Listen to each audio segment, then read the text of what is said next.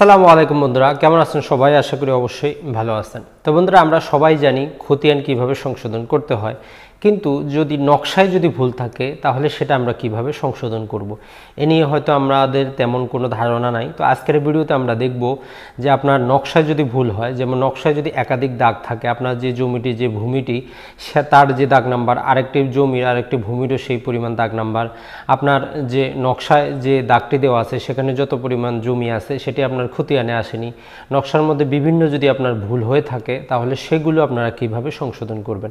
তো বন্ধুরা, আশা করি ভিডিওটি অবশ্যই শেষ পর্যন্ত দেখবেন, তাহলে আপনারা বুঝতে পারবেন। আর চ্যানেলটিতে যদি আপনি নতুন হয়ে থাকেন অবশ্যই সাবস্ক্রাইব করে নেবেন। তো চলুন বন্ধুরা, দেখে আসি আমরা কিভাবে আমরা নকশা সংশোধন।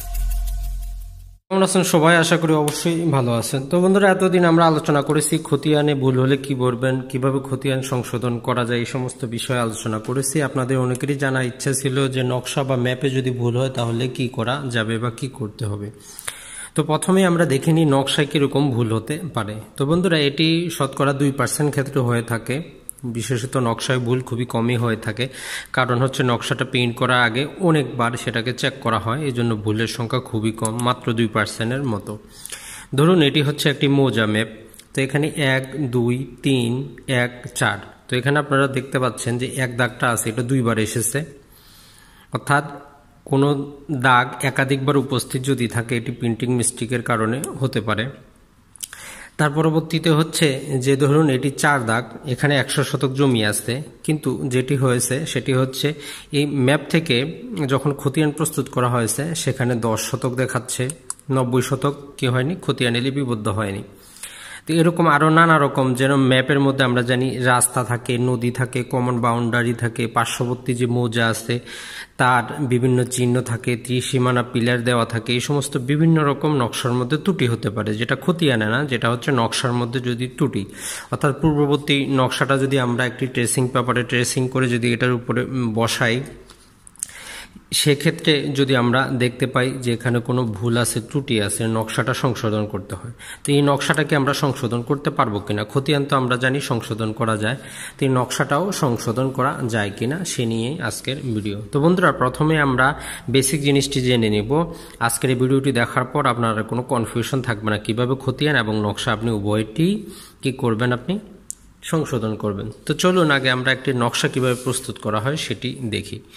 তো বন্ধুরা, এটি দেখার জন্য আমাদেরকে কিছু জানতে হবে। এটি সাধারণ জিনিস যে নকশাটা প্রস্তুত করা হয় 1875 সালের সার্ভে আইন, যেটি সর্বপ্রথম সিএস রেকর্ড প্রস্তুত করার জন্য তৈরি করা হয়েছিল, এবং যে আমাদের 1950 সালে SAT অ্যাক্ট প্রস্তুত করা হয়, state acquisition and tendency act প্রস্তুত করা হয়। এই আইনটি কিভাবে প্রয়োগ হবে এই জন্য 1955 সালে কি করা হয়, একটি বিধিমালা জারি করা হয়। আর এই যে 1875 সালের যে আইনটি, এটি কিভাবে প্রয়োগ হবে এই জন্য SS মানে হচ্ছে সার্ভে অ্যান্ড সেটেলমেন্ট ম্যানুয়াল 1935, অর্থাৎ 1935 সালে কি করা হয়, 1875 সালের আইনটি কিভাবে প্রয়োগ হবে। সাধারণত আইনগুলো খুবই সহজ শব্দে, কম শব্দে হয়ে থাকে, তখন বিধিমালাতে এটি স্পষ্ট করা হয়, বিভিন্ন কিছু অ্যাড করা হয়। তো তাহলে 1875 সালের সার্ভে আইন, যার বিধিমালা হচ্ছে SS মানে হচ্ছে সার্ভে অ্যান্ড সেটেলমেন্ট ম্যানুয়াল 1935, এবং যে SAT অ্যাক্ট 1950 সালে, এটি কিভাবে প্রয়োগ হবে এই জন্য 1955 সালে বিধিমালা জারি করা হয়। এই দুটো আইন এবং বিধিমালার মাধ্যমে কি করা হয়, নকশাটি যেটি করা হয় সেটি হচ্ছে মাইকিং বা বিজ্ঞপ্তি প্রকাশ করা হয়। যে সকল অঞ্চলে কি হবে, যে জরিপ কাজ হবে সেখানে মাইকিং করা হয়, বিজ্ঞপ্তি প্রকাশ করা হয় যে এই মৌজাটিতে কি করা হবে, জরিপ কাজ করা হবে। তার পরবর্তীতে সেটি হচ্ছে ট্রাভার্স। এই ট্রাভার্সটা মানে হচ্ছে যে মৌজা, এটি যদি একটি মৌজা হয় এর সীমানাটা নির্ধারণ করার জন্য তারা সেখানে নির্দিষ্ট কিছু স্থায়ী বিন্দু চিহ্নিত করে নেন। বিভিন্ন রকম মৌজা সীমানাটার জন্য তারা 4 ইঞ্চি বরাবর 1 মাইলে একটি নির্দিষ্ট কিছু ট্রাভার্স স্টেশন তারা সেট করে নেন। তারপরে হচ্ছে যে কিস্তোয়ার পর্যায়ে কি করেন, তারা জমিনের মধ্যে আসে জমিগুলো তারা কি করেন, লম্বায় কত ফিট, প্রস্থে কত ফিট, এই হিসাবে জমিগুলো কি করেন, তারা মেপে নেন, এরকম মেপে নেন, বিভিন্ন ফিল্ড বুক পাওয়া যায় হিসাবে মেপে নেন কোনটি কত লম্বা। তারপরে হচ্ছে খানাপুরি স্তরে তারা যেটি করেন সেটি হচ্ছে এখানে তারা নাম্বারিং করেন, উত্তর পূর্ব কর্নার থেকে মৌজাগুলোতে দাগ নাম্বার দেন, এবং এই জমিটির কে মালিক দখলে আছে ওনার দলিল দেখে ওনার নামে খতিয়ান প্রস্তুত করেন। তার পরবর্তীতে সেটি হচ্ছে বুজরত। এই পর্যায়ে কি করা হয়, একটি মাঠ পচ্চা দেওয়া হয় জমির মালিক ভূমির মালিককে। তো মাঠ পচ্চাটি পাওয়ার পরে তখন সেটিকে দলিল নিয়ে একজন রাজস্ব অফিসার তসদিক করে দেন। তো যখন তসদিক করা হয় তখন এটি কি করা হয়, ডিপি মানে খসড়া প্রকাশনা, ড্রাফট পাবলিকেশন আকারে এগুলো ভলিউম আকারে প্রকাশ করা হয়।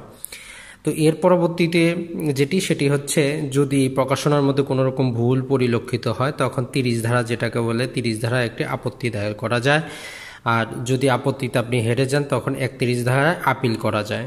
তো এই পর্যন্তই সার্ভে এবং সেটেলমেন্ট ম্যানুয়াল এবং যে 1955 সালের বিধিমালা এই পর্যন্তই, আপিল পর্যন্তই একজন ভূমি মালিক কি করতে পারেন, রেকর্ডটাকে সংশোধন করে নিতে পারেন বিভিন্ন পর্যায়ে, এই কাজগুলো চলমান অবস্থায়।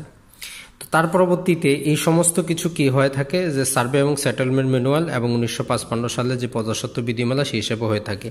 তো 32 বিধিতে কি হয়, চূড়ান্ত ঝাঁজ, অর্থাৎ নকশায় কোনো প্রকার ভুল আছে কিনা, খতিয়ানে কোনো প্রকার ভুল আছে কিনা, তারা এই সমস্ত কিছুকে ফাইনাল করেন।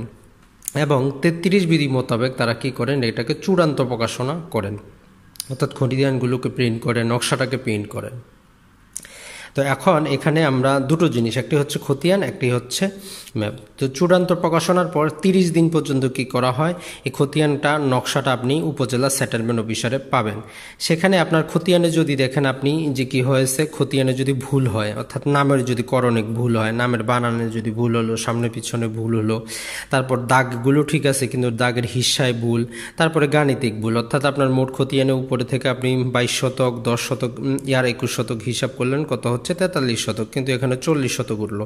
এই সমস্ত হচ্ছে গাণিতিক ভুল, অর্থাৎ খতিয়ানের মধ্যে নামের করণিক ভুল, দাগের হিস্সায় ভুল, গাণিতিক ভুল হলে আপনি যেটি করতে পারেন সেটি হচ্ছে আপনি সেখানে আবেদন করতে পারেন, সেখানে যে সেটেলমেন্ট অফিসার আছে ওনার বরাবর আবেদন করতে পারেন। আবেদন করলে উনি কি করবেন, সেটি সংশোধন করে দিবেন। তো এখন আসি আমরা যে ম্যাপ সংশোধন, ম্যাপটি কিভাবে সংশোধন করা হয়। তো বন্ধুরা, নকশায় প্রথমে আমরা আসি কি পরিমাণ ভুল হতে পারে। তো প্রথমে দেখতেছি যে দাগ আসছে ম্যাপে, ভলিউমে আসছে, নকশায় প্রিন্টিং মিস্টেকের কারণে এটি আসেনি। কমন বাউন্ডারি চিহ্নিত না হওয়া, নদী নালা খাল বিল এই সমস্ত বাউন্ডারি চিহ্নিত না হওয়া। আপনি হয়তো 31 ধারা রায় পেয়েছেন, বদল করার জন্য আপনার প্লটে আলাদা করা হয়েছে, আপনার আদেশপত্র সমস্ত কিছু আছে, কিন্তু চূড়ান্ত প্রকাশনায় তারা আপনার যে প্লটটিকে বদল করেনি, মানে ভাগ করেনি, অর্থাৎ দুইজনের জমি আপনি এখানে আদেশ পেয়েছেন যে আপনার দাগটি আলাদা করা হবে, কিন্তু তারা করেনি। তো সেক্ষেত্রে আপনি কি করতে পারেন, আবেদন করতে পারেন। তার পরবর্তীতে হচ্ছে যে একই দাগ একাধিক নাম্বারে থাকা। তো এই সমস্ত হচ্ছে নকশার ভুল। আরও কিছু নকশার ভুল আছে। তো এই সমস্ত ভুলের জন্য যে আপনাকে যেটি আবেদন করতে হবে সেটি হচ্ছে, এটি 30 দিন কিন্তু থাকবে, 30 দিন ওপেন থাকে। 30 দিনের মধ্যে আপনি নকশাটা বর্তমানে 500 টাকার মধ্যে আপনি কিনতে পারেন। 500 টাকা কিনে আপনি একদিন সার্ভেয়ার দিয়ে চেক করিয়ে নিতে পারেন খতিয়ান নকশা সমস্ত কিছু ঠিক আছে কিনা। যদি দেখেন যে আপনার যে নকশা ভুল আছে, আপনি সেখানের যে সেটেলমেন্ট অফিসার ওনার বরাবর আবেদন করতে পারেন। যদি কোনো কারণবশত উনি না নেন তাহলে জোনাল সেটেলমেন্ট অফিস বরাবর আবেদন করতে পারেন। তো বন্ধুরা, এখন আবার এই জোনাল সেটেলমেন্ট অফিসটা কি? তো গোটা বাংলাদেশকে তারা 12টি ভাগে ভাগ করেছে। আগে 10টি ছিল, এখন 12টি ভাগে বিভক্ত করেছে। যেমন ধরুন যে দিনাজপুর জেলা আছে, দিনাজপুর, ঠাকুরগাঁও, পঞ্চগড়, এই 3টি জেলা মিলে দিনাজপুরে হচ্ছে জোনাল সেটেলমেন্ট অফিস। তো এখন আপনি যদি দিনাজপুরের অধিবাসী হয়ে থাকেন, আপনার যদি ম্যাপে সমস্যা হয় আপনি দিনাজপুরেই করতে পারতেছেন। ঠাকুরগাঁও হলে আপনাকে দিনাজপুরে আসতে হচ্ছে, পঞ্চগড় হলেও আপনাকে দিনাজপুরে এসে কি করতে হবে, যে জোনাল সেটেলমেন্ট অফিসার বরাবর আবেদন করতে হবে। তাহলে কি করবেন, আপনার যে নকশায় যে ভুল ছিল সেটি উনি সংশোধন করে দিবেন। তো এই সমস্ত নকশায় যে সংশোধন উনি কত ধারা মোতাবেক করেন সেটি হচ্ছে যে সার্ভে এবং সেটেলমেন্ট যে ম্যানুয়াল আছে তার 537 নম্বর ধারা আছে, এ মোতাবেক তিনি কি করেন, নকশার ভুল সংশোধন করেন। আর যে 534 নম্বর যে ধারা আছে এই মোতাবেক খতিয়ানে যে নামের ভুল হয় সেগুলো সংশোধন করেন। এবং 533 ধারা মোতাবেক যদি কোনো সেখানে ভুল ভ্রান্তি হয়, তাদের নিজেদের যদি ভুল ভ্রান্তি হয়, সেক্ষেত্রে ওনারা এগুলো করতে পারেন। তো এখন আসি, যখনই এটি গেজেট হয়ে যাবে, তো বন্ধুরা এটি কিন্তু সবচেয়ে মজার বিষয় এবং শিক্ষণীয় বিষয়। যখন কি হয়ে যাবে, গেজেট হয়ে যাবে। গেজেট হওয়া বলতে যখন ভূমি রেকর্ড এবং জরিপ অধিদপ্তর নকশাটা প্রস্তুত করে, খতিয়ানগুলো প্রস্তুত করে, তারা 30 দিন পর্যন্ত ওপেন রাখে। তারপরে তারা সেগুলো জেলা প্রশাসকের কাছে হস্তান্তর করে। তো হস্তান্তর করার পরে যে সরকার যেটি করে সেটি হচ্ছে একটি গেজেট প্রকাশ করে, যে এই মৌজার যে রেকর্ডটি প্রস্তুত হলো, এটির এখন একটু আইনগত ভিত্তি আছে। এই রেকর্ডের উপর ভিত্তি করে এখন নতুন করে খাজনা নেওয়া হবে। এই যে গেজেট প্রকাশ না হওয়া পর্যন্ত এই যে ম্যাপটি আছে, এই যে খতিয়ানগুলো আছে, এগুলো দেওয়ানি আদালতে কোনো ভ্যালু থাকে না, মূল্য থাকে না, কোনো দলিল হিসাবে গৃহীত হয় না। তো এই জন্য সরকার গেজেট প্রকাশ করে যে চূড়ান্তভাবে এই ভুল ত্রুটি কমে এটি পাবলিশড হয়ে গেল, যা প্রকাশ করা হয়েছে তার সত্য। তো যখনই একবার এই সমস্ত কিছু গেজেট হয়ে যাবে, তখন কিন্তু আর এই নকশা না ম্যাপ কোনোটি আর সংশোধন করার অধিকার ভূমি রেকর্ড এবং জরিপ অধিদপ্তরে থাকে না। তো বন্ধুরা, তাহলে এটি থাকে কার কাছে? তো সেটি যে এসএটি অ্যাক্ট আছে, অর্থাৎ রাষ্ট্রীয় অধিগ্রহণ এবং প্রজাস্বত্ব আইনের 1950-এর সেকশন 143 143 ধারা মোতাবেক সেটি কি করা হয়েছে? এসিল্যান্ডকে দেওয়া হয়েছে ক্ষমতা, অতিরিক্ত জেলা প্রশাসককে দেওয়া হয়েছে, জেলা প্রশাসককে দেওয়া হয়েছে। অর্থাৎ আপনার নকশা বা খতিয়ানে ভুল আছে, আপনি জানতে পারলেন, 30 দিন পার হয়ে গেল, সরকার যে আপনার মৌজাটা গেজেট করে দিল, তখন আপনি যেটি করবেন সেটি হচ্ছে বিস্তারিত লিখে 20 টাকার কোড ফি দিয়ে এসিল্যান্ড বরাবর আবেদন করবেন। যদি এসিল্যান্ড নকশাটি সমস্ত কিছু দেখে যদি উনি দেখতে পান যে আসলেই ভুল আছে, তখন উনি সংশোধনের আদেশ দিবেন। খতিয়ানটা উনি সংশোধন করে নেবেন এবং যে ম্যাপটা আছে ম্যাপটা সংশোধন করার জন্য উনি যে ভূমির জোনাল যে সেটেলমেন্ট অফিস আছে সে বরাবর উনি নিজ থেকেই দরখাস্ত পাঠাবেন। তো যে কোনো কারণবশত যদি এসিল্যান্ড যদি সেটি না করেন, তাহলে আপনি এডিসি রেভিনিউ অতিরিক্ত জেলা প্রশাসক বরাবর আবেদন করতে পারেন। উনি যদি কোনো কারণবশত আপনার সেটি রিজেক্ট করে, আপনি জেলা প্রশাসক বরাবর আবেদন করতে পারেন। এটি হচ্ছে বন্ধুরা লিগ্যাল ওয়ে এবং বাস্তব ওয়ে। তো অনেকেই দেখবেন দালাল শ্রেণীর লোক আছে, ওনারা আপনাকে নকশাটা সংশোধন করে দিবে এই বলে বিভিন্ন প্রকার টাকা পয়সা নিয়ে থাকেন, 1 লক্ষ 2 লক্ষ 3 লক্ষ টাকাও নিয়ে থাকেন এবং আপনারা বিভিন্ন প্রকার কি করেন নোটিশে সিগনেচার করান। তো বন্ধুরা, যদি আপনি মনে রাখবেন, যদি আপনার যে নতুন যে ম্যাপটি প্রকাশ হয়েছে সেটি নিয়ে যদি খাজনা নেওয়া হচ্ছে, তাহলে সেটি সংশোধন করা, সেই খতিয়ান বা সেই ম্যাপ সংশোধন করার অধিকার আর যে ভূমি রেকর্ড এবং জরিপ অধিদপ্তর থাকে না, সেই হিসাবে সেটেলমেন্ট অফিস না আর জোনাল সেটেলমেন্টের অফিসের থাকে।